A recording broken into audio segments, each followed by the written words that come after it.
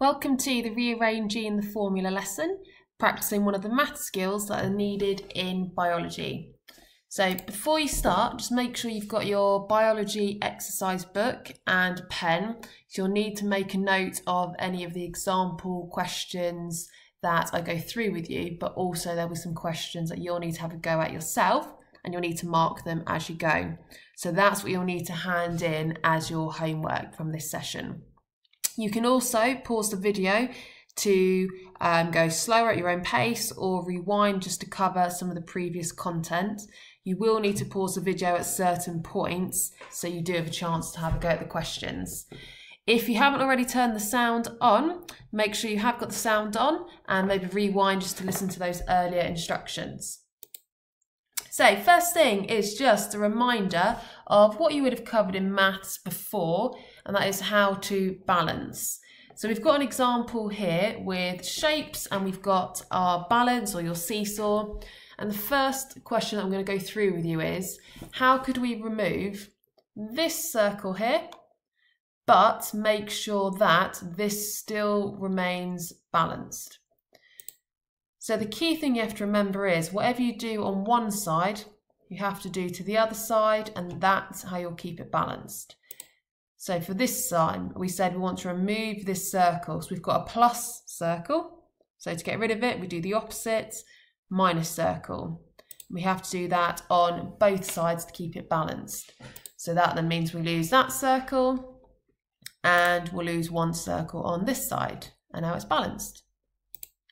So another example, this time similar, but to get rid of this minus circle, same idea. Whatever you do on this side, you have to do the same on the other. So to remove this negative circle, we need to add a positive circle to cancel out those two signs. That means we also have to add a circle onto the other side to keep it balanced. So we lose this circle because we've cancelled them out, and you gain a circle on this side. One final example that I'm going to go through with you, and I'm going to go through it, answering it a little bit slower so you can have a go as well before I go through the answers. So this time we have got a division symbol, so divide by a circle, but again we want to remove this circle whilst keeping this equation balanced. So same idea, whatever you do on one side, you have to do the same on the other. So if we've got divide by a circle, have a think what we need to do to get rid of this circle. So hopefully you've said you need to multiply, and then again to keep it balanced, need to multiply on the other side. So those two signs will cancel out and we'll lose that circle, but we'll gain a times circle or multiply it by a circle on the other side. Now this idea we've just done with shapes is the same whether it's numbers, letters, or more relevant to science, actual words. So we're now going to apply this idea to rearrange a formula. So this is the idea of making something the subject of a formula. So you have to rearrange the formula to put whatever you want to be the subject at the front of the equal sign. So we're going to do one example together, making n the subject. Same idea though, whatever you do on this side, you'd have to do on the other side because it has to stay balanced. So we want to have n as the subject, so n by itself. One thing to bear in mind is we will need to get rid of that multiply by 2 onto this side. And it's the same idea. Imagine this invisible line with the equal sign. If we've got times 2, to move it to the other side, we need to do the inverse. So multiply, the inverse is divide. Addition, the inverse is subtraction. So if we want to get rid of this 2 onto the other side, this times 2, moving it to the other side, it becomes divide by 2. So we then have this, and the final step isn't actually something you have to do, but just to make it easier to read sometimes, you can flip it round, and then you have n equals x plus y divided by 2, and you have made n the subject of the formula.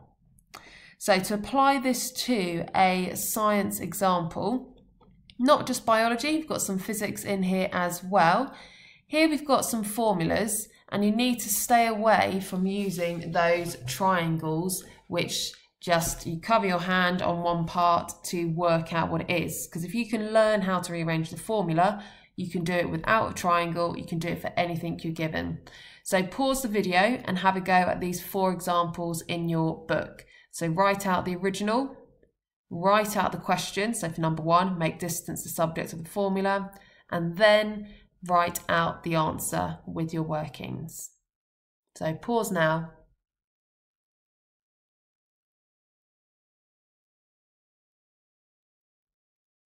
Okay, so let's have a look and make sure you mark as you go through. So making distance the subject, you should have got distance equals speed times time. To make magnification the subject, image divided by actual. Gravity equals weight divided by mass. And then the hard one, because there are more elements to it, and you had to the power of 2, which we hadn't talked about, the inverse being square root, but you should know that from maths. So if you did get onto the extension, well done. And if you did get this as your answer, velocity equals the square root of kinetic energy divided by a half times mass. So that's all there is to it, rearranging the formula. And you'll need to remember all of this knowledge and bring in these notes to your lesson, and you'll be using this particular skill in your next biology lesson.